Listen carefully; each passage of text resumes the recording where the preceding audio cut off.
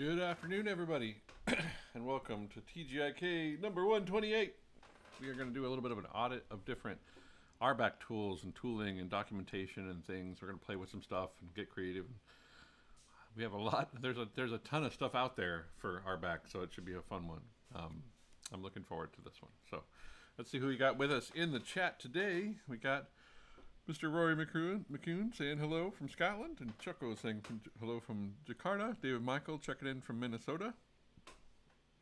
And Rodolfo, ready to learn. I'm ready to learn too. This is the best thing about this show is learning every Friday. Maddie, good to see you. This is your idea for an episode, actually. I was looking through the issues list on the TGIK repo, and I came across an issue from Lamatti about evaluating the different RBAC things, and so I thought that sounds like a great idea. So thank you very much for sharing that idea, Mr. Lamatti. We got Zolt from Oulu, Finland. Good to see you. AJ saying hello and good afternoon. And Martin from the Netherlands. Good to see you, Martin. Very consistent viewer, Mr. Martin is. Jukka from Helsinki, Finland. And Jeremy saying hello, checking in. And Halm from Israel. And Tim, my good buddy Timmy Carr, hanging out and ready to hammer on some RBAC. And we got Bojanj from Macedonia and Rada saying hello from Arizona. Today in Alameda is a seasonably, I guess, very warm day comparatively. And I think that the outside temperature's I don't know. Actually, I'm curious. Let's find out. Alameda weather. It's 85 degrees outside. Oh my God, it's so hot. I'm kidding. It's California weather, you know. So for us Californians, this is quite warm in Alameda, and there's no wind or anything. So kind of surprisingly toasty. But I was reminded of that because Texas and Arizona, my meager 85 degrees is sort of a terrible joke compared to some of the weather y'all get. Oh my goodness. 85 is probably closer to a heat wave that Rory McCune experiences in Scotland. That would be crazy hot there. Or Ian from Wales. Good to see you. Yeah, no, I'm good without the humidity. Thank you though. Maui Lion. I grew up on Maui. I have experienced humidity in my time. Yeah. Bojanj from Macedonia saying 90 degrees there. Woo! Toasty weather. Well, it's good to see you all. Yeah, Southern California. You're Mr. Steve Wong also works with me. Good to see you, Steve. And Sudeep checking in from Toronto. Yeah, moved from Texas to Toronto. I've heard people regard Canada as Texas North because there's a lot of I don't know if that's true or not, but I do feel like there's a lot of people running around in trucks. There's huge wide open spaces. It's the same. It's the same as Texas in that way. In that there's huge areas where it's just wide open. There's nothing there. Mr. Brian Lyles checking in. Good to see you, Brian. And Sudeep saying, "No way, it's not that way." All right. Good to see you all. Mona saying 70 degrees.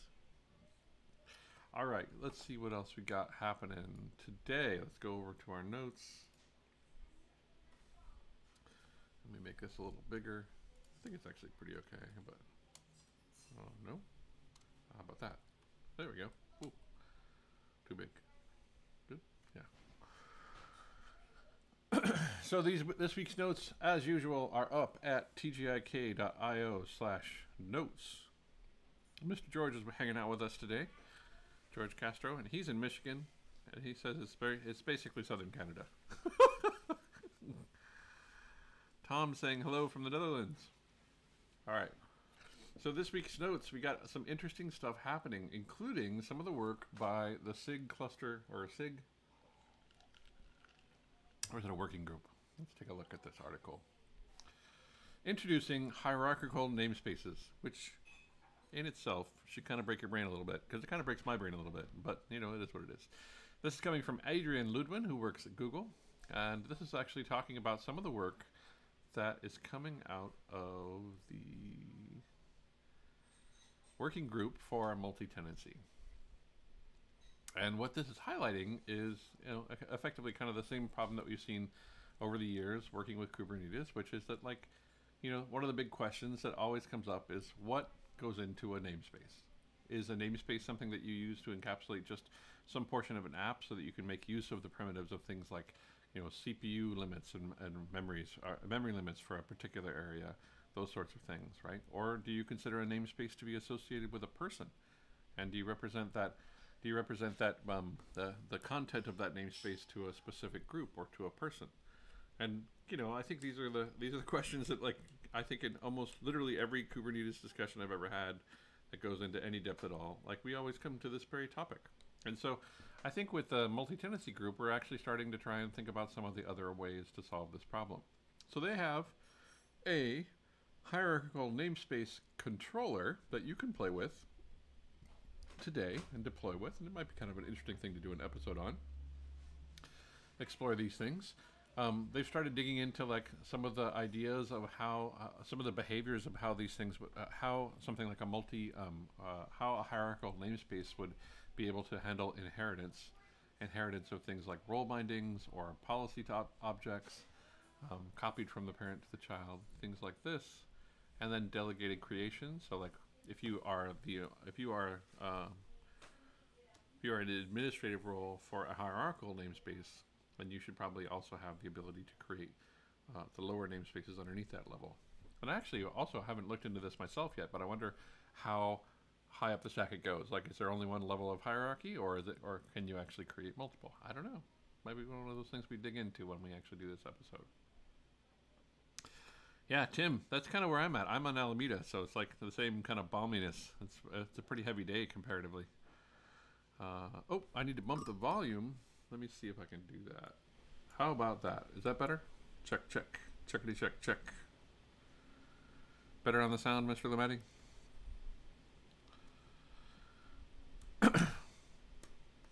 I'm also curious about limit ranges, but I think that they take it into account, so it'll be kind of interesting to see. We've got Noel saying hello from Argentina. All right, great. And yeah, I mean, they talk about like network policy, they talk about different objects, they have this idea from in labels that map the inherited from, and that kind of thing. So if you're interested in it, definitely check it out. Might be kind of a fun weekend project to explore and play with. Mr. Steve Wade, good to see you again. So that's an exciting new project, and it seems like they're in a place now where they're ready for some feedback and they're interested in like digging into a bit more. The 119 release team is on break to prep for KubeCon and will resume on the 24th of August. 119 is pretty close, right? We're almost to the point where we're ready to kick 119 out the door. And in so doing, we've also started to explore the 120 release team. Mr. Jeremy Ricard will be the 120 release manager, which is super exciting. Jeremy is awesome and works with me here at VMware, does a bunch of really great work in the community and has for some time.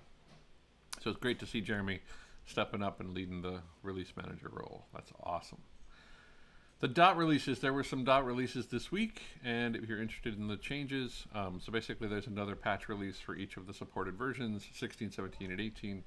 If you're interested in the changes, you can click on the link and take a look at the changes.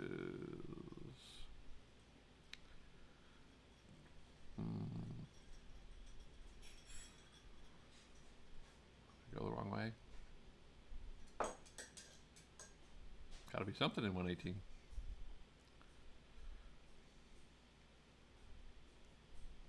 Since 118, so this is a bump of the Go version.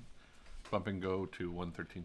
There's been a lot of revolution. I mean, been a lot of cycles on Go lately. It's been releasing pretty hot and heavy lately, so I imagine this has been part of that. So this is basically bumping the Go version. A lot of the bigger changes were in earlier versions, but still good to get updated if you're tracking that. Doesn't look like there are any other major issues that are called out in the notes. In the cloud native ecosystem, Monday begins the excitement of KubeCon Cloud Native Europe Virtual Con convention. This is the one that we would have had in Amsterdam earlier this year, but with the world being what it is, it became a virtual. At first, it was the date changed, and now it's been turned into a virtual conference, and you can access the schedule. You can definitely check out the mentoring sessions, which will be really pretty exciting. I know that we've been trying to build like a good number of people who are going to be there to mentor folks. So if you're listening to this or you're checking out TGIK because you're interested in becoming a part of the project or starting to actually contribute, this is an incredible opportunity. The mentors that we have and the people involved in this, it's an incredible opportunity. Whether they are peers, people who have already been contributing, and you want to like catch up and chat with some of the other folks who are working perhaps in different areas of the code base, whether it's like the first one, whether it's your first one, like what you want to do, whether you want to become a maintainer of a particular group, there's lots of really great opportunities here. Definitely check it out. That will be happening next week. You can see the schedules and stuff. One of the other big pieces of news that happened this week is Docker has an updated image retention policy. And I imagine it'll be really interesting to see what happens. Octant is free, and OSS. Exactly. Radha saying it's free. We get Pratik saying hello from India, and Jesser saying from the Medellin. Good to see you. Got Scott Nichols checking in.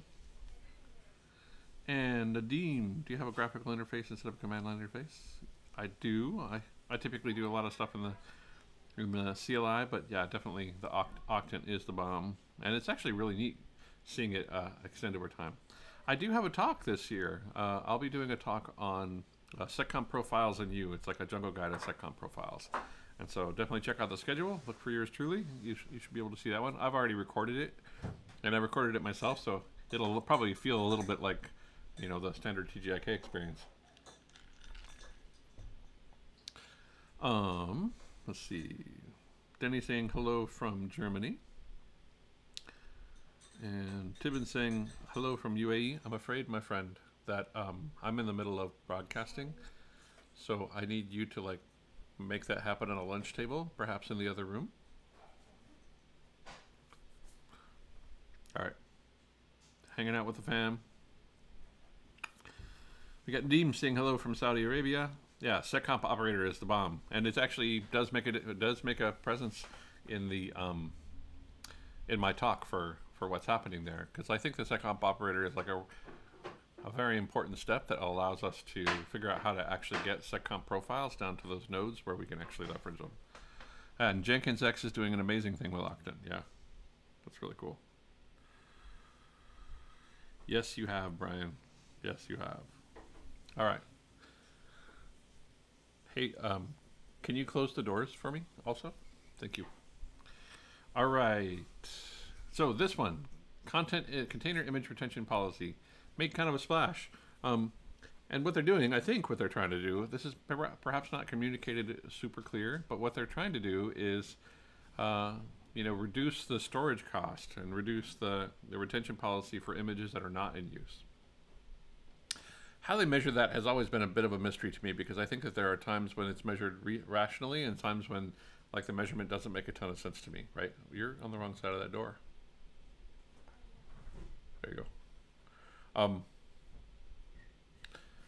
In that, like, if you look at the pull counts for things, like sometimes it'll be hundreds of pull counts, and I think that partially that's due to the fact that like there are many services like Docker and Kubernetes and tools like that that actually just check to see if the image is there and that they have a rational manifest for what's on disk before proceeding, and I think that counts sometimes as a pull count, sometimes it doesn't.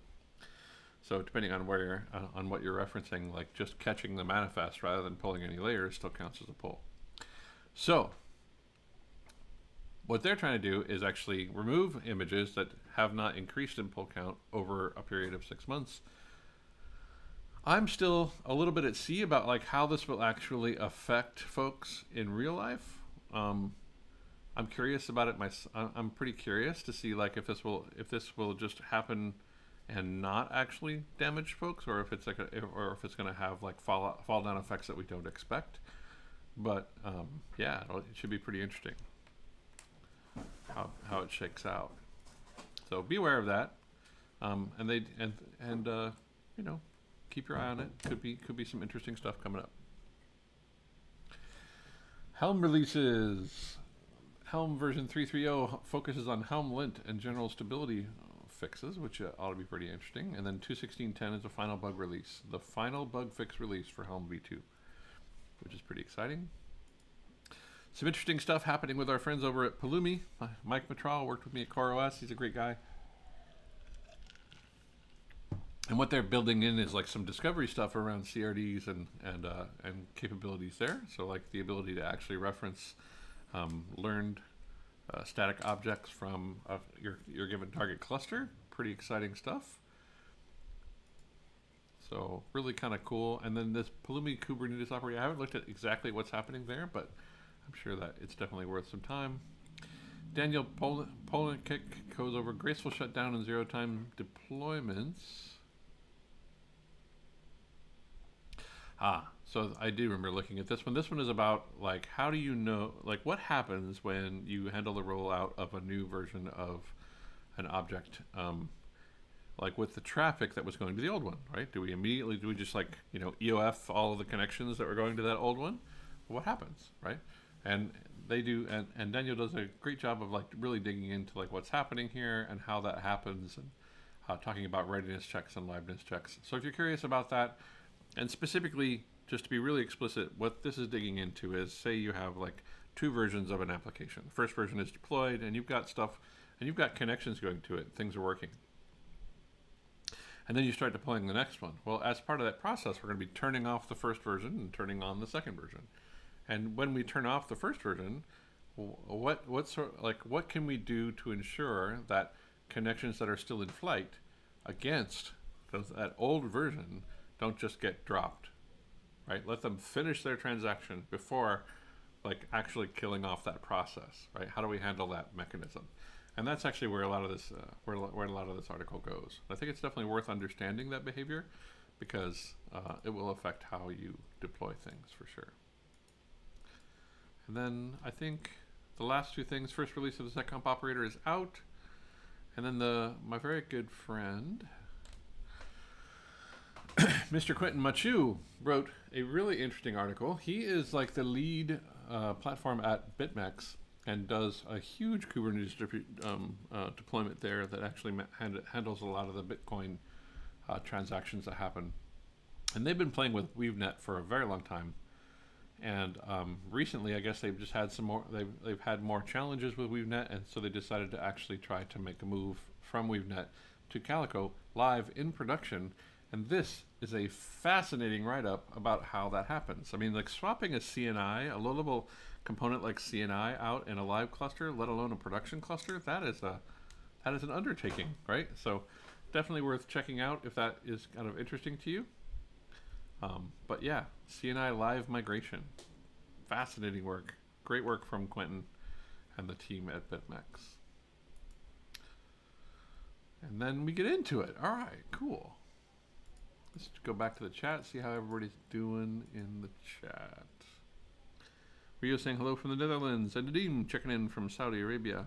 Do you have any project in Saudi Arabia? I don't personally have any projects in Saudi Arabia. Jaco, I really think that they should, yeah, I do think that's true. Yeah, I was always kind of surprised that they didn't have, that the retention policy was as wide open as it was. But, you know, these things have to change. Lamati, how much stuff do you think will break when you know, I really do wonder that, right?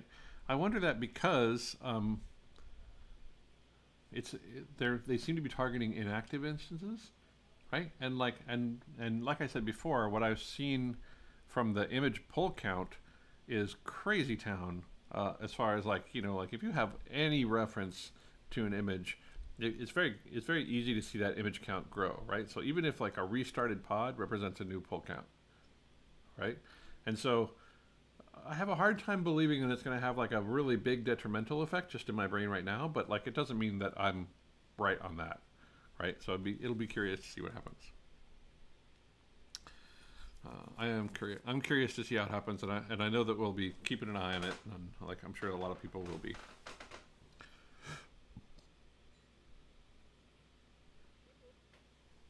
All right. So first thing I want to point out is RBAC.dev. If you're interested in role-based access control and Kubernetes and that sort of stuff, definitely check this out. There's been like this is a great aggregate for content related to RBAC that's being hosted by Michael Hasselblas. So definitely check it out. I'm probably slaughtering his name, but he also has a bunch of recipes, like different recipes for handling things. And I'm actually planning on exploring this a little bit today, the aggregate roles, like how they work. And so I want to play with that a little bit today as we dig into the detail and stuff. But he has links to different applications. I guess there is no link there, but good practice to leverage audit to RBAC. We'll talk about audit to RBAC. I didn't put a link into that one. Probably should have though, so I'll link it here. And let's just go ahead and add that. Boop.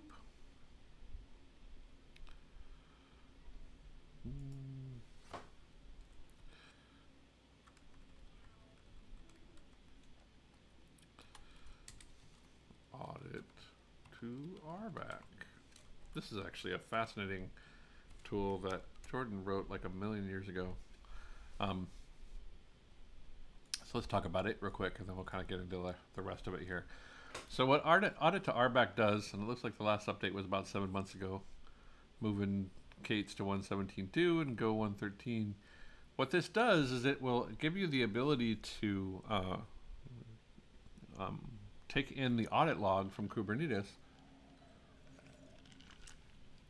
and then generate an RBAC role and binding based on what is learned from the audit log. Because if you think about it, each call that we see to the API server can be caught by the audit log.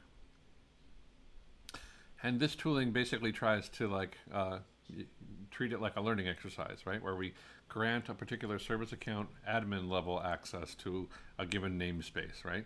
And then we watch that service account go through the life cycle of managing whatever it is. So like say you have an operator that needs to be able to create things or change things or modify things. As you exercise all of the API calls that operator might make against the API server, all of those calls will show up in the audit log, and we can take that audit log as input and generate a role and a binding associated with that service account that you had granted like a higher permission to, and then reduce the scope of those permissions to fit exactly what that role, to exactly what fits into that particular capability, right? Which is a really cool idea, because one of the important aspects of RBAC as we explore it is the idea of least privilege, right? The ability to grant permission only to the amount of permission that a particular application or user needs. And this is a great way of discovering that, whether you associate that with a service account or with a user. Leveraging the audit log to parse like what permissions are actually in use is a heck of a thing. Very cool. And like I said, it's been around for a while. It's been, I guess 3 years ago was the initial. So quite a while. Very exciting stuff.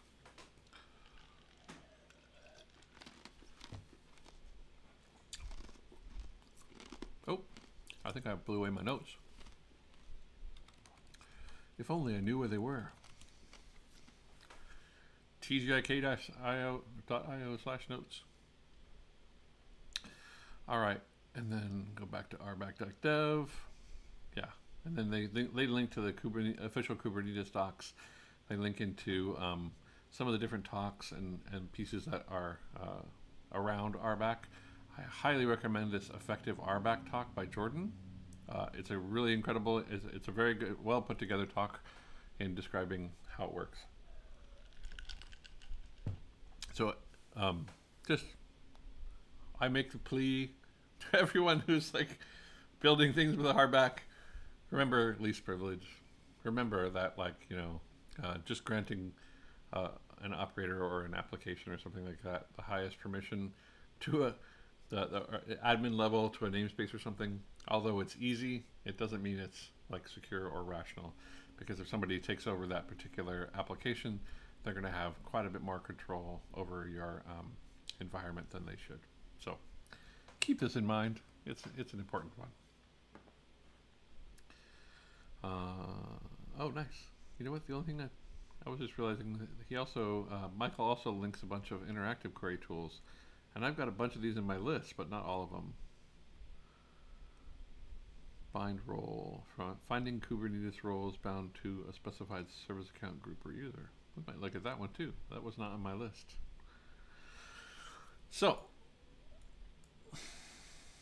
let's get into what's kind of like built in. Oh, and before I do that, there was actually one more thing I wanted to talk about before we start playing with things, which was this, because it kind of blew my mind. And as a model, I find it fascinating. And I wanted to just talk about it real quick because I think it's kind of a fascinating idea from the RBAC perspective. Let's check in with the chat, see how everybody's doing. We got Scott saying, the main thing that powers our duck type work, aggravated RBAC. That's right. Nadeem saying, can you please zoom? Oh, is that better? Sorry about that, Nadeem. I did zoom it in a little bit. Oh, Paul. Oh, Paul. Oh, I really like this one, Rory. I forgot about that quote from Ian, my good friend Ian, saying, we are all made of stars, but your RBAC shouldn't be. And I'll show you what that means here in a second. That's beautiful. All right. Before we get into that, let's get into this. So I think this is really, really pretty fascinating. So AWS EKS clusters. So let's back up a little bit. Actually, I wonder if this is even related to RBAC or whether I should mention this at all. But I think it's fascinating, so we're going to mention it anyway. So this is actually about authentication rather than authorization. RBAC is generally about authorization, not authentication. But from an authentication perspective, and a little bit of crossover into authorization, I find this idea to be fascinating, and I wanted to share it with you. So in AWS, we don't have control over the OID setting, over the OIDC flags that the API server is operating under, which means that we can't configure something like DEX or an OIDC middleware in between that AWS EKS cluster and other clusters. And this is probably true of a number of managed Kubernetes offerings. It's not just AWS. And so some very creative people came up with, at JetStack, came up with a way to bolt OIDC on in such a way that you can actually leverage an external OIDC provider, something like DEX or GitHub or whatever you want to use that understands OIDC.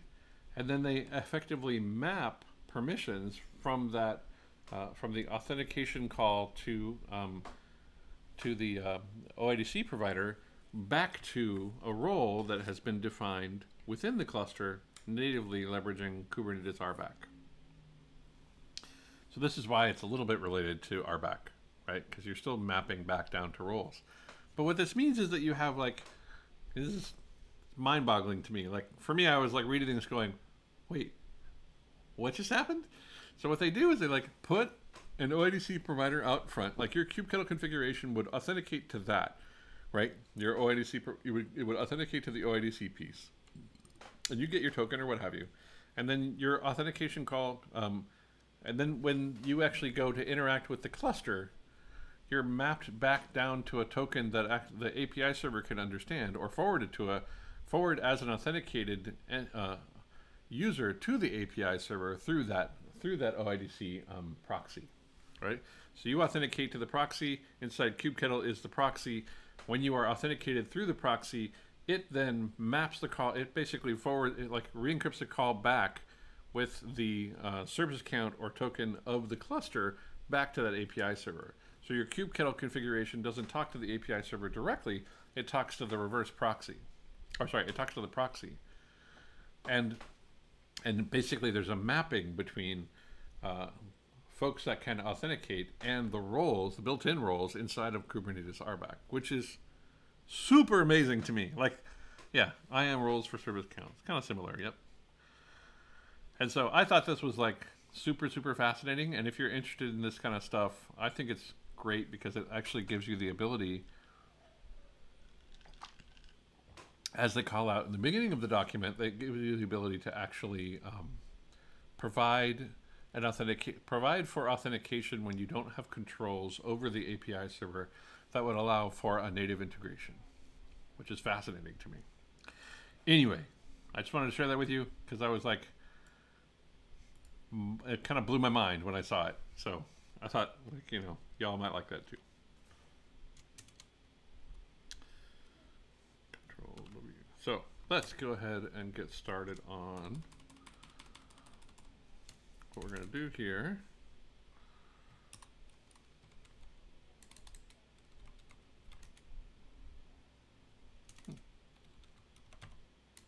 I thought so. All right, clear. Let's go ahead and create our cluster.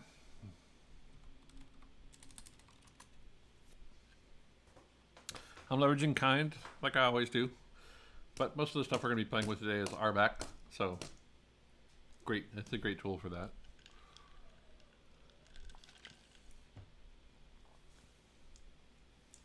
Maz saying hi. We got Cohegan checking in, or Cokegan checking in from Argentina. Good to see you. And what else we got? All right. So here we are inside of our cluster. So let's. I covered this a little bit in a previous episode when I was doing a grokking Kubernetes session about authentication and authorization. But I'm going to recap here a little bit because I think it's important to know like what's built in here. So first, if I do kubectl auth, can I list, which is a relatively new command, came in like, I think it was 116, 115, somewhere in there. So with kubectl auth can I list, I can actually take a look at the authentication, or the what I as a authenticated user against Kubernetes can do. And this very first line means that I could do anything, right? So this is like any verb, any resource, anything. I can modify, get, delete, whatever I want to do to any resource within the entire cluster. And this is actually what Ian was referring to so eloquently by, we are all made of stars, but your RBAC should not be. If you see a line like this, when you run the output of that, it means you're running as effectively root within the cluster. You can do anything. You could delete stuff. You could do all kinds of crazy stuff. Now, let's go ahead and create a different role, and we'll show the difference between like the, you know, phenomenal cosmic power and some more rational set of powers that you might grant to a person in a namespace, right? So let's do kubectl. And for a lot of this initial stuff, I'm just going to use service accounts. So create sa ns admin. We're going to create that in the default namespace, and then we're going to do kubectl create role binding nsadmin cluster role admin service account default nsadmin kubectl. Here comes other really cool tools that we have. Obviously, I think a lot of you may know this, but if you don't, this is other stuff that's just built in the box with kubectl. Auth can I list, just like we said, and now we have this idea of impersonization. We're going to impersonate the service account and see what permission they have. So I could create a kubeconfig based on the token that is generated as part of that service account, and I may do that yet, but for this purpose, for right now, what I'm going to do is just take a look at the permissions of that particular, I'm going to impersonate that service account and see what it looks like. So system service account default nsadmin. And it looks very different, right? It looks very different, and we can see that there's a very big difference between the previous one, right? The previous one has like, I don't know, maybe 10, 12 lines, including this crazy wild card up here at the top. But the admin role is very much more controlled, right? We have the ability to do things like create, delete collection, get list, patch, watch for things like roles within the given namespace. But all of these permissions are meant to be admin level permissions for a given namespace. And if you look at the built-in roles, and I know that I covered this in that previous episode of TGIK when we started getting into authentication and authorization, there are a number of built-in roles, things like admin and cluster admin and view, that give us the ability to like grant a certain set of permissions to users that are just built in. And so I'm using a cluster role, built-in role called admin, and I'm associating it with a service account that we created called NSAdmin. And I can see that the role that has been created gives me lots of power within the given namespace that I'm associated with, but not across the entire cluster, because this is a role binding. So if I were to do can I list dash n cube system, I can see that I have almost no permissions in the cube system namespace. But because I have created a role binding granting me all the permissions of that admin role within the default namespace, I can see that I have tons and tons of permissions inside of the default namespace, right? And that's mapping this service account, the default NSAdmin service account inside of the default namespace gives me tons of permissions. But if I look at some other namespace, I have no permissions. And that's what it means to be an admin within a given namespace. Now I still have these permissions. I can still do things like self-subject access reviews and self-subject rules reviews, which are tools which I'm actually leveraging right here when I do that when I do the command can I -- list. That is effectively an API call to the API self-subject rules reviews that allows me to list all of the permissions that a given user has, or that a given entity is authenticated to access or authorized to access. Yeah, I'm not a big aliaser either, and the big problem for me is that like I have tab completion, right? And if I alias k equals kubekettle, okay, no tab completion, and I'm like, nah, I'm good. And I could actually do it in such a way. I know that there's a way to either modify the bash completion or register the bash completion in such a way that it actually applies against K as well as kubekettle, but I have not dug into that, so it hasn't really been worth it to me.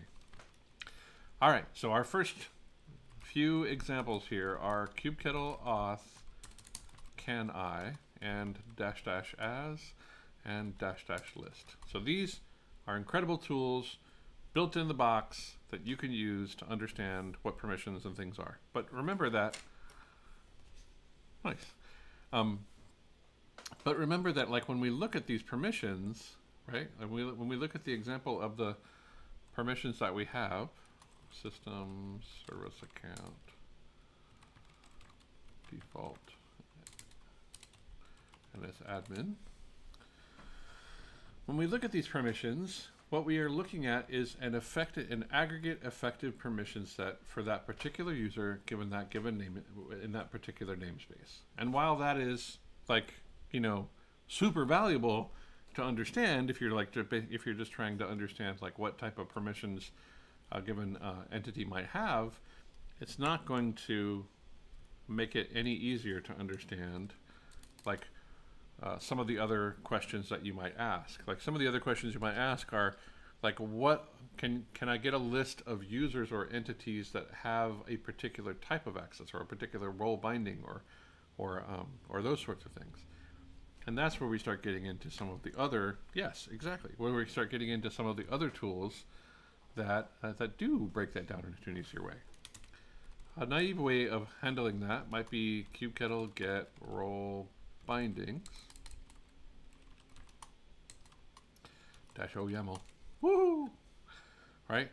And there aren't a lot of role bindings within this namespace, but I can, you know, let's see, -a, right? So I might look at all the role bindings cluster-wide and have to parse all of this YAML and figure out like, okay, well, maybe I just want to look for my grep A20 NSAdmin. Okay, so there's my service account NSAdmin, right? And they are associated with this. They've got the cluster role admin. You know, like I can kind of like figure it out, but you can see how this would be a huge pain in the butt. right? Trying to parse this YAML output. So let's take a look at some of the other tooling that is available to us.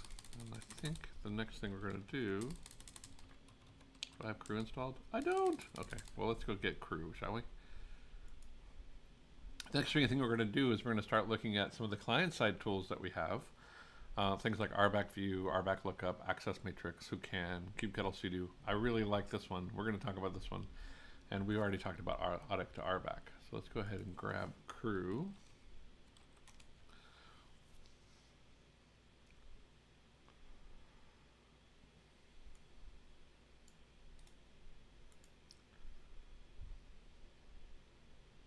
Oh, that's cool. Install crew and a specific. That's a neat thing. I didn't know that. I didn't know that it happened yet.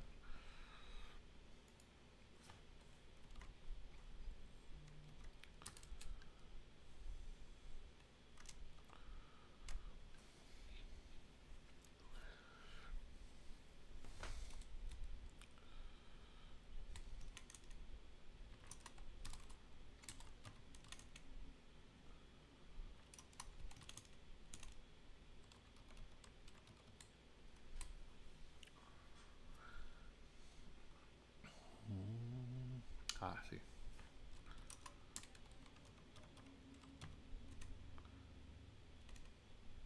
Okay.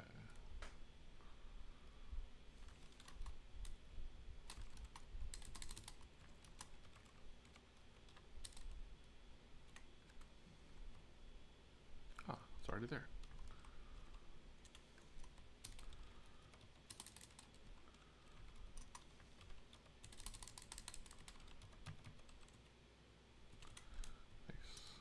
Install, update, upgrade. I'm already on the right version. Yeah, good. And then search for the first one on our list is RBAC view.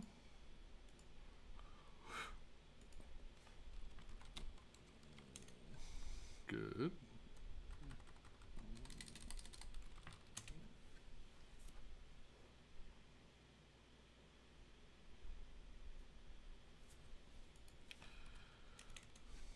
Okay.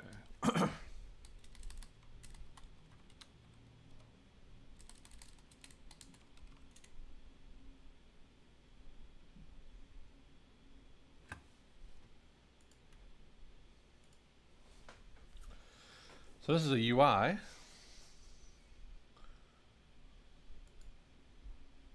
And it's being somewhat weird about the, oh, there it goes. Guess it was taking a second to get its job done. So, this actually kind of reminds me of some of the stuff that we worked on in Tectonic. Wow, that's cool. Okay. This reminds me of like the view that we built into Tectonic, and also I think a view that is used within OpenShift now. And what it does is it breaks down the roles, so different subjects that are associated with it, and then gives you the ability to search. And also gives you the roles that are associated with different admins or different subjects.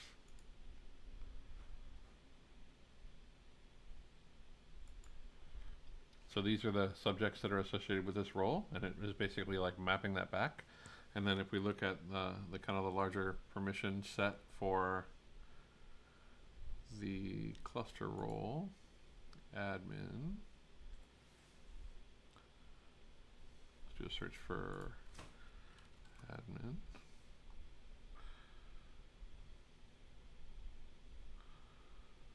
What's a wildcard for admin? Maybe it's something's not right here. It's like it doesn't see the other role. So there's the cluster admin role, which is the wildcard one that we looked at before. That was me authenticating without any permissions, or with the built-in admin role that comes as part of kubeadm. And then what I'm not seeing seems to be kind of a bug here. Like, it doesn't actually show me the effective admin role. Trippy. Well, so there seems to be like a bug in that there is no admin. I'm looking under cluster role, right? And what I'm trying to see is this one. BG kubectl get or describe. Let's do describe cluster role.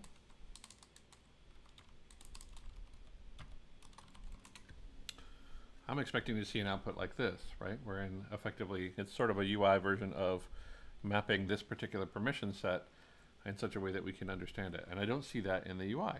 So, or in the, yeah, in the UI. That's trippy. Now, before we go too much farther, I also want to kick up Octant and take a look at what Octant would show us here. So let's do that.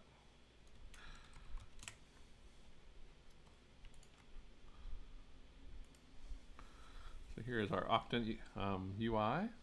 And let me flip to, where's the, is it here? There we go. Flip to light mode so we can actually see it a little bit better. And let's take a look at the view of RBAC roles.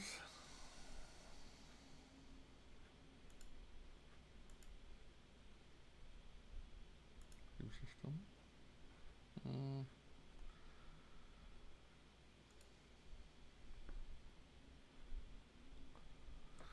There's the roles and role bindings. Overview. It's broken into a different section. Cluster roles. So here's the admin role for cluster roles. And the permit and the visualization that we see is basically just a mapping of the verbs and the resources. So for this resource, role bindings, we can see create, delete, delete collection, get list, patch, update, and watch. And as we move down the set, we'll be able to see there's like 7 pages of these, right? So we can bump this up to like 100, and we can see like all of the permissions associated with the admin role or with the admin cluster role. Pretty awesome. And we can see that there is a resource called the admin resource. And then I'm actually curious if we see the role binding. So overview. There's the cluster role bindings. What happened to the role bindings? I just had them.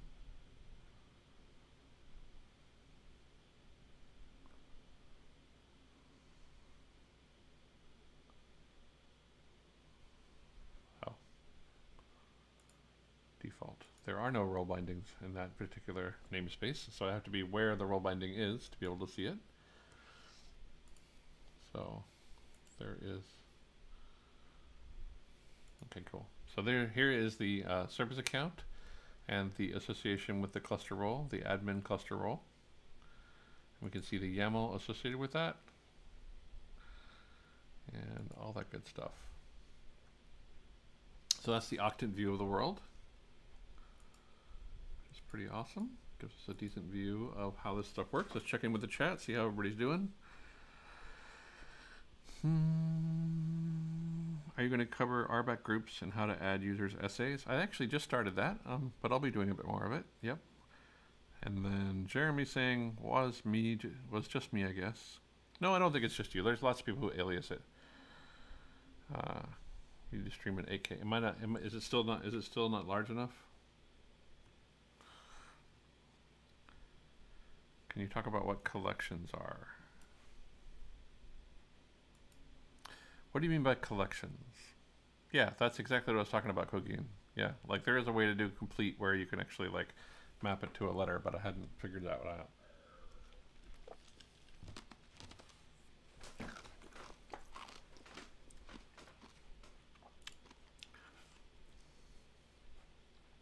All right. So that was the first one on our list to explore, RBAC view, which gives us a UI to kind of understand a mapping of how things work. Oh, delete collection alongside list. Yeah, so like that's a permission that gives you, so when you're dealing with a group of objects, like say you had I'm probably not the best to describe this. Let's just look it up real quick. But I know that it's to do with, like, you know, when you do a kubectl get pods -a, you get back a list object, and that it represents like a collection of things. And you can actually make a request to the API server to delete a list of things. But because at that point it would not be considered a list, it is a collection. Right? So deleting a collection means like delete pods -all would be deleting a collection. As I understand it. All right.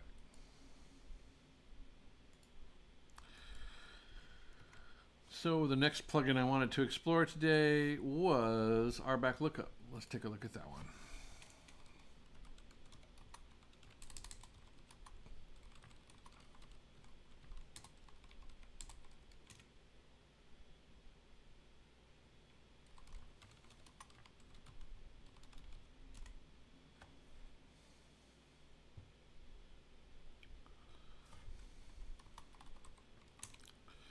So RBAC Lookup provides missing Kubernetes API to view RBAC bindings by user, and I can actually ask it for a particular user.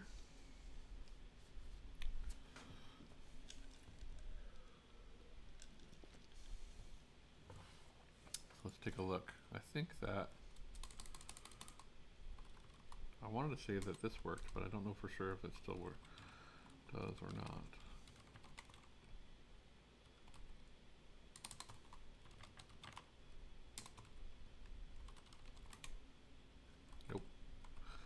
It does not.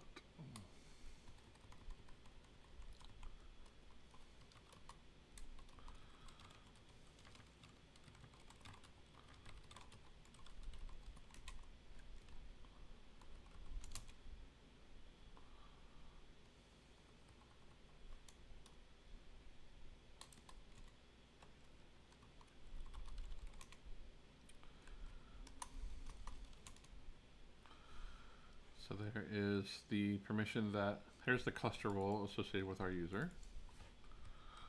And if we look for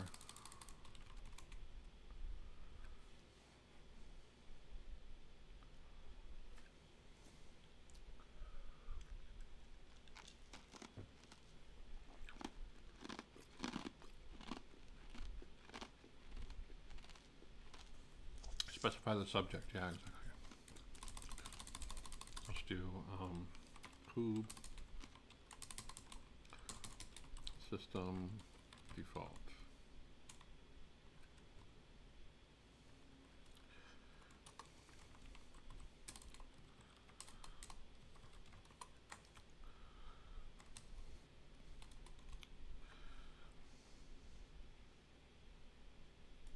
Subject query.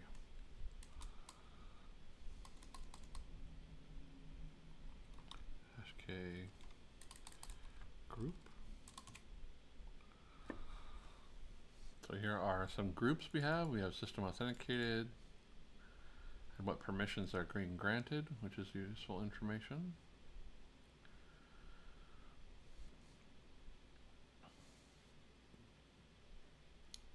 I don't see any reference to the system service accounts. And then user. These are all the users. We have a user system anonymous, the controller manager, reader manager, kube proxy, kube scheduler, and then what was the other option? We had user, group, and service account.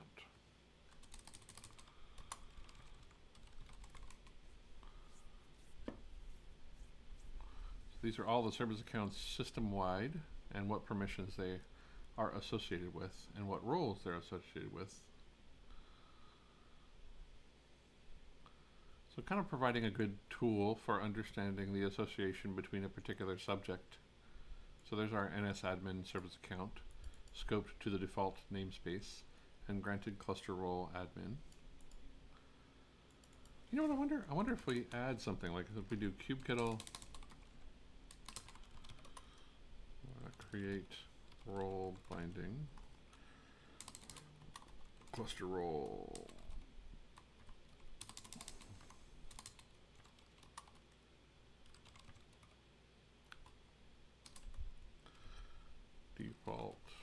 NSAdmin. Give it a name.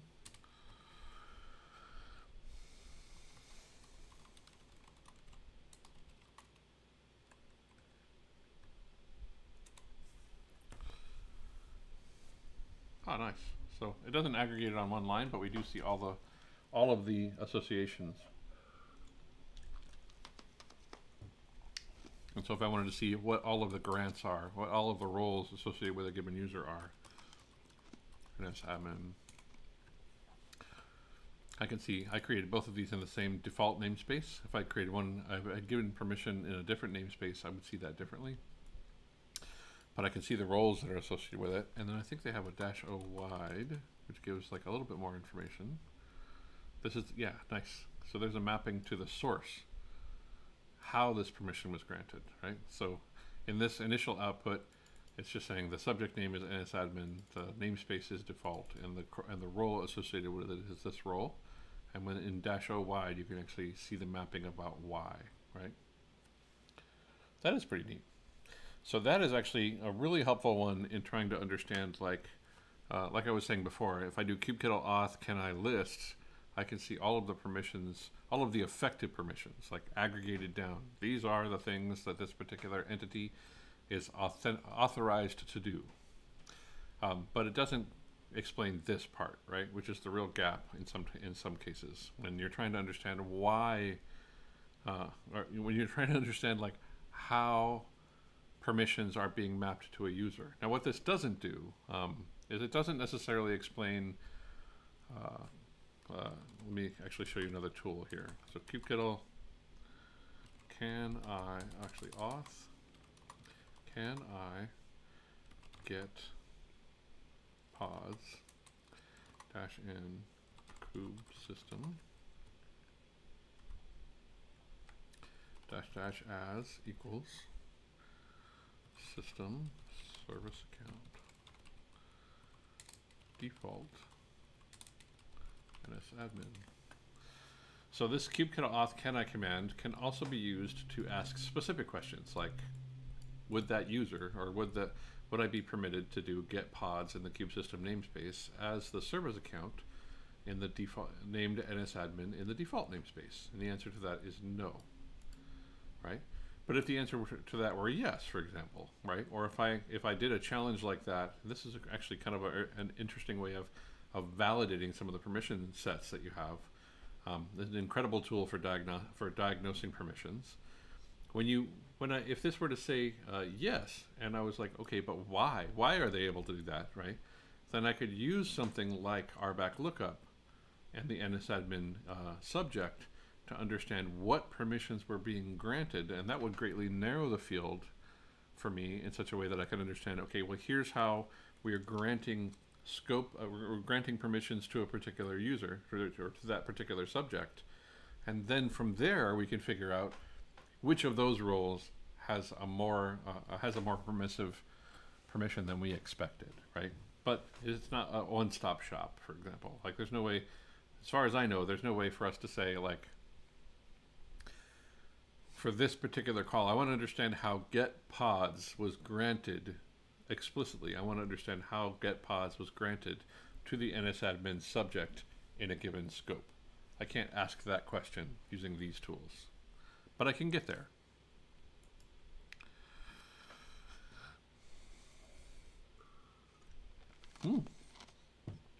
Good question. Shall we find out?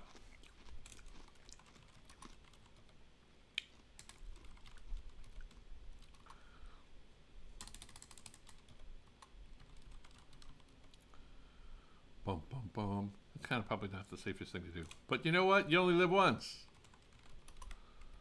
Get cluster roles. Oh. Cluster admin.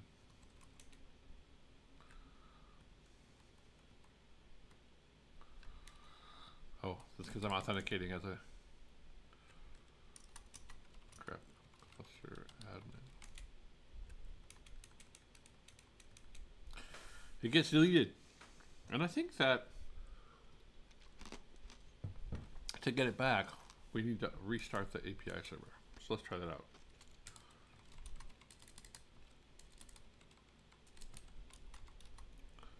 Actually, yeah.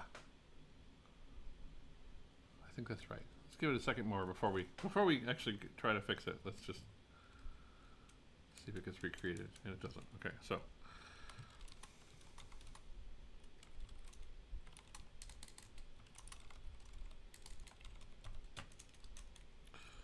move kube API server back. CRI kettle PS. Move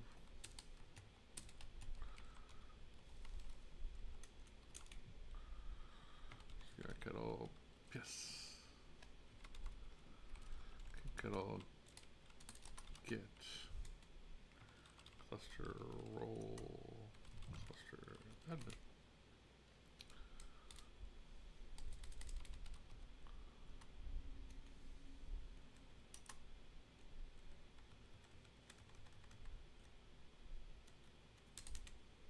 Yeah. So on initialization of the API server, all of those default roles are created. So while you can delete it, if the API server gets restarted, it's going to go back through that initialization process and recreate things. Great question. Anybody else got some, like, that was RBAC lookup, yeah.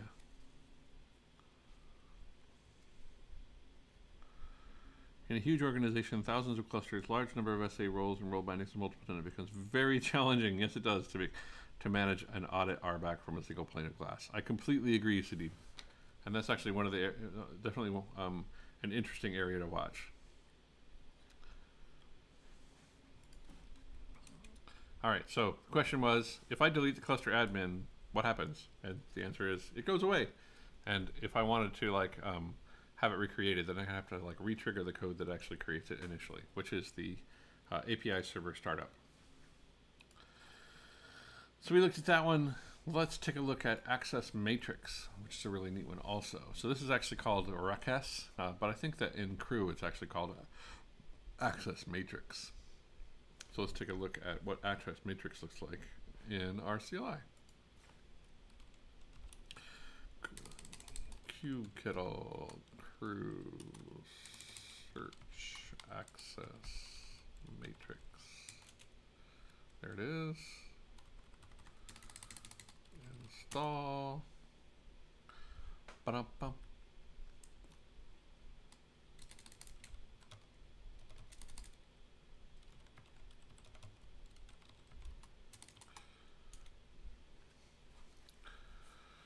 Okay. So this is actually just outputting the same output from my view. So let's do help. Woo, there's a lot of options.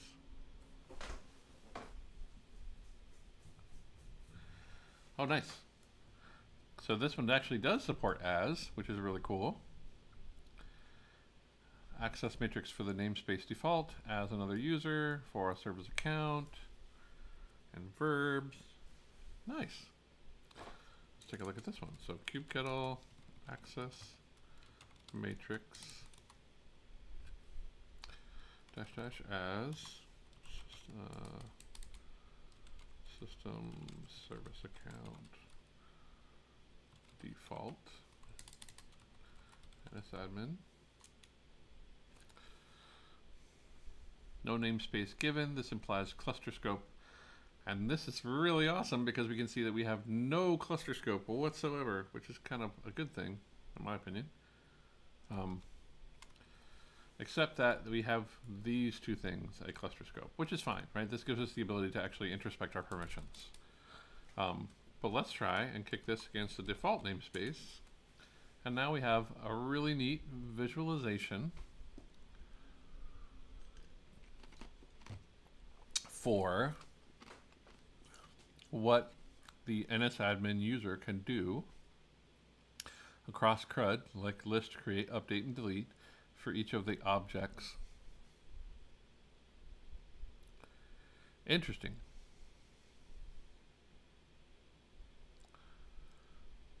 That's cool.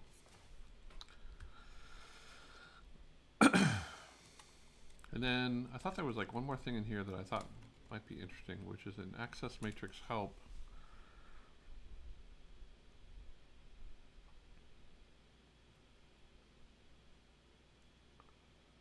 But this one still doesn't map us back to Y.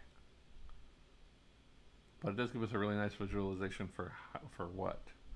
Right, so this is pretty similar to what we saw in some ways. It's probably presented in a kind of easier to understand way, but this output gives us the ability to understanding permissions wise what we can do to what, and while it's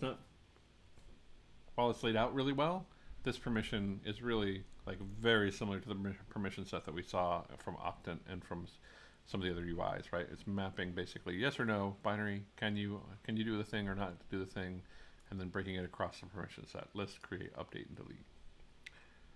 Access matrix does look pretty neat. I like the visualization. Doesn't handle like, there's some things that it doesn't quite do, doesn't seem.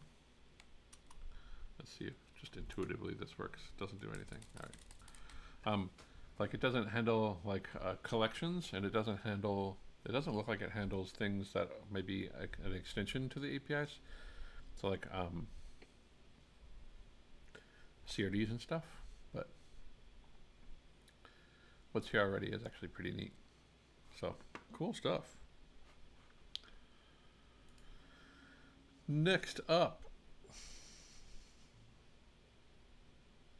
as another user, as a service account, then as a different kube config.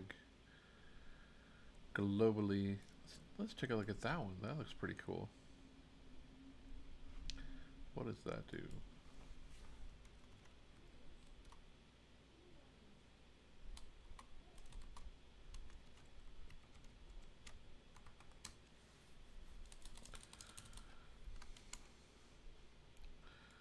That command was resource config maps.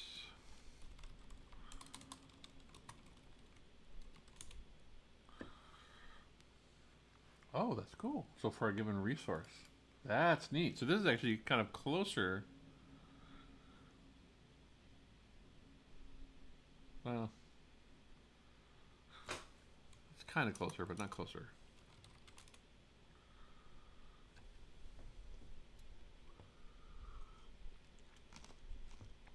So this is closer in that it can get us to a place where we can say, for a given object, globally, who can do what to it, right? So, like, you know, we can see that, like, the permissions for system masters, or for this particular group, they've been granted everything across everything, and so they're able to do anything. For the controller manager group, it's able to list any resource, any config map, but not able to create them, not able to update them or delete them.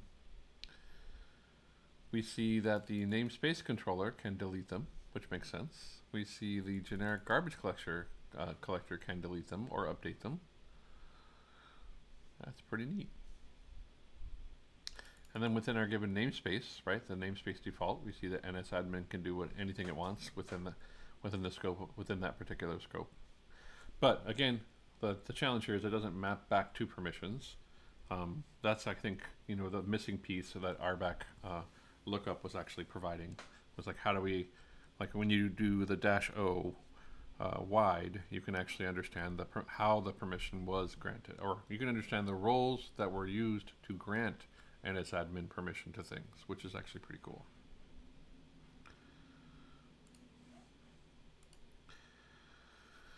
All right, I think that was all. We got who can. Let's take a look at that one. I think these are going to be pretty similar. So, you know what, I'm just going to play this one this way and see what that looks like.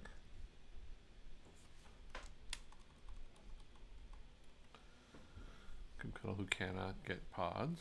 So this is very similar to the access matrix piece where you can see like who has been granted a permission for a given object, right? So understanding from the resource permission. If you're looking for a way to audit the permissions that have been granted, it's a decent way to do it. And this is actually from Liz, who's awesome. So definitely solving problems that folks have. That's actually coming from Aqua Security. It's another good tool. This one I wanted to play with kubectl sudo is really, really cool, and I wanted to show this one off a little bit because I think it really highlights kind of I think a better permissions model for managing permissions within a cluster. So here we're going to kind of pivot away from some of the tools and the models that we've described so far and talk about a different pattern. Who am I? Oh yeah, who am I is interesting because it's going to basically put, there's no built-in mechanism within Kubernetes to describe who the calling subject is, right? And so the only way you can really understand that is by looking at the credential that you have access to and understanding from that credential, like what if there's some way of understanding who you are, right? So like if you look at the certificates that have been granted, there'll be like a subject alternate name, or if you're using a token, a service account token, and you decode that token, you can see within that token who the user is. But you can't but beyond that, there's no way to actually understand who you are. Because Kubernetes doesn't keep a list of users. And even in RBAC, we generally don't associate permissions with perhaps with a user. We might grant that permission to a group or to an identity, but there's not like a record of a user. We're not the first record, right? We are that for service accounts and things like that, but we're not like the first record for users and groups that you might associate with like an OIDC entity or something like that. And so who am I gets interesting because in some cases there's not a way for Kubernetes to answer that question, right? We're farming authentication out to your OIDC provider. We're farming authentication out to whatever you've got wired up in the system. And so we would have to forward that request to somebody who knew, because it isn't going to be Kubernetes. Kubernetes understands whether you're authenticated or not necessarily who you were. Kind of interesting stuff. Yeah, I want to talk about RBAC Manager, but let's talk about this first. So, and I'm not going to spend a whole lot of time on it because it's already 2:12 and we're running a little bit over, but I wanted to kind of talk about this first, and then we'll talk about the other two, and then that'll be our show for the day. So, this is a fascinating pattern, and I've spent a lot of time talking to customers about this because I do think it is actually really a great improvement. If we think about Linux as a system, the way that we grant users permissions in Linux is a little different than we grant permissions to things like within a cluster, right? You wouldn't necessarily operate your Linux laptop or whatever as root. You would probably, or even your Mac, right? You wouldn't operate as root all the time, I hope. Instead, you would operate as a regular user, and you would grant maybe sudo access to a user so that they could make big changes, install software, reboot the machine, do stuff like that. But you wouldn't, but that gives you a separation of concerns, right? You're going to allow the regular user to impersonate root or to operate a command as root, which gives you the ability to elevate their permissions for specific use cases or for specific reasons. And this is a great pattern. It really, I think, greatly simplifies the way that we think about RBAC within Kubernetes, right? In that we can provide, for example, a group. We could provide a group, and leveraging that impersonation piece that we talked about before, we could create a new group. We could associate with that group some higher permission, and then we could allow impersonation for that particular group from a given user set. And so by default, when a user is added to a Kubernetes cluster, you can grant them a read-only role.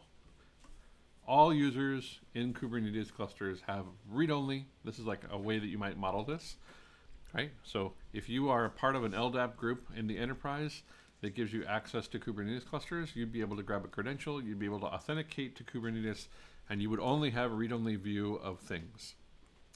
But then if you wanted to elevate your permissions, then we would want to be able to give you the ability to impersonate a different group that has perhaps those other elevated permissions, and that gives us the ability to grant you more permissions based on the access that you have, right? So a sudo access, a sudo level access. What this does, what falls out of this is two really cool things. First, it greatly simplifies associating permissions, because you're really only creating different roles or different groups that have access to a given subset of permissions. And then you're mapping those roles down to users that can impersonate them. And second, it greatly reduces the noise that you're watching for in the audit log, right? If you're using the sudo access, if you're using the sudo access model here, what this allows us to do is say that is to watch for events that include a key phrase impersonated user, right? And so we still understand who made the call, who they impersonated, and what the actual call was. But it gives us the ability to greatly reduce the noise. Most of your calls are probably view calls.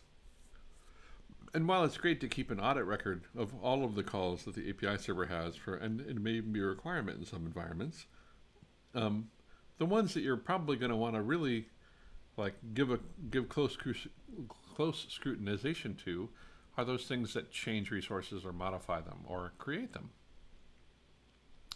And so I think this is a great model for reducing the number of events that you have to really study. It's actually really cool. So I think it's an awesome model, and you can see kind of how this would map down, right? The impersonator cluster role and what types of impersonation it can do. And it's really pretty neat. It's already 2.16 though, so I'm not going to demonstrate that today, but I do think it's worth considering if you're thinking about how you grant permissions to clusters or to multiple clusters and those sorts of things. This is a great model for that.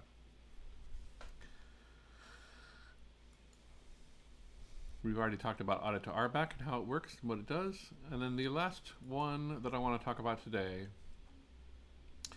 is a project from Fairwinds Ops called RBAC Manager. And this is another one that is really cool, and I think gives us the ability to understand a little bit more how RBAC can be handled from the perspective of something like a GitOps model. So the Fairwinds Ops folks actually spend a good amount of their time trying to solve things like GitOps flow, where you can declaratively configure in GitOps a configuration and then have that configuration realized against a cluster. And we do something very similar to this sort of a model, leveraging Tanzu Mission Control, which is one of the tools that we work on at VMware. But what happens is that you have a way of defining policy in such and access to given roles. You have the ability to configure RBAC declaratively, and then to have an operator within the cluster implement that inside the cluster, right? And so in this way, you can be very declarative about the permissions that you grant, rather than actually having to be imperative about the permissions you grant. Now, unfortunately, if I'm using kubectl to configure RBAC, that is very imperative, right? In that, unlike a deployment where I might say, here is the manifest associated with a given deployment, I want Kubernetes to actually take the impetus to go ahead and make that real. And if I wanted to change what the declared state or what the desired state is, I could just modify or create a new deployment, and it will move toward that new modified state. With RBAC, that's not the case. With RBAC, there are a lot of sharp edges. We can't modify some things in place. We can't reapply role bindings and role definitions in place a lot of times, and that's because we're not sure where to break the line, right? And so this becomes kind of an imperative thing. And interestingly, this is actually where things so I don't know if y'all knew about this one, but there is also this tool called Reconcile. Kubectl auth reconcile. And this actually highlights exactly what I'm referring to in regard to imperative and declarative, right? So what we can do with auth reconcile, which is in a way thinking about, so with a deployment, if I apply a deployment manifest and then I modify that manifest and I apply it again, right? I'm changing the desired state, and the new deployment will become the de facto, and we'll see we'll see Kubernetes like move toward that new deployments configuration. And that happens because everything fits within that desired state. But because auth actually maps permissions from users and roles and service accounts to given permissions, we don't know exactly what that desired state is, right? If you were to define a role binding or define a role and then want to modify that role and change actually in roles it works. If you wanted to modify a role binding and change it and then apply it again, then what you're going to get back from Kubernetes is that we can't apply it because it's already been defined. What reconcile allows us to do is it allows us to actually be very explicit about how we want the reconciliation to happen, right? Do we want to remove extra subjects or remove extra permissions based on the change that we saw? Do you want this to be additive, right? And this is basically what kubectl auth reconcile will allow us to do. So it's sort of like apply for things like RBAC, but gives us a little bit more control over what happens, whether it's an additive or whether it's subtractive, like when we make a change, and like what sorts of things can be done. There's great dry run capability here, and this is a kind of a good way of actually framing the subject of how these permissions and things work. What RBAC Manager does is it takes it a step forward, right? With RBAC Manager, we're saying, look, we're going to define what the desired state is. And we're going to define that in this idea of a CRD. And we're going to derive from that custom resource definition what the actual configuration should look like and apply it over time. Basically moving the level of control over how these things are defined one level up, right? So you have a place to actually put that source of truth and implement it, and then the RBAC manager operator will enforce it and will handle any conflicts based on the source of truth that it learned from that custom resource definition, which is a killer feature. And again, because now we are in a declarative state, we can actually define those CRDs in Git and apply them to our clusters as we move forward. And it's a very cool thing to think about and how this works. So if you wanted to explore that one, or if you want to see me explore that one, I might do that one in our next session, but I feel like it will take us more time than we have today. It's already almost 2:30. But I do think it would be really fun to kind of model this. And if I were to model this, I think I'd probably want to get somebody from Reactive WAPS, perhaps like involved, so that they could answer questions. So that might be our next co-presentation. Anyway, let me flip back to face here. That's our session. I hope that was helpful and fun for y'all. I hope you like my new background. Let's see. So I would look forward to a single tool, both declarative GitOps and centralized audit tool with intelligence to identify potential. Yeah, that is a neat one. And we're working on some stuff like that, kind of like here at VMware. And I know that we're not the only ones doing it. So it's a real problem. And I think people are trying to solve it. Thank you so much for your time today. We've been at this for a little bit, and I hope you all have just a kicking weekend. As the Maddie likes to say, and I really appreciate this about him, have the best weekend of your life. And so have a great time. Thank you all very, very much, and see you next time.